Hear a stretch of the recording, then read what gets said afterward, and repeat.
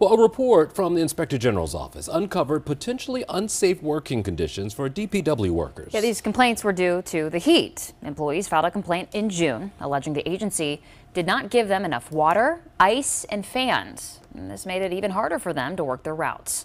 The Inspector General's office visited the DPW location in Cherry Hill, and there they learned employees had to buy their own bags of ice because the ice machine was broken for a year. The locker room didn't have AC or fans, and temperatures there inside reached 85 degrees. So in response to this report, DPW said it is taking action to fix these problems.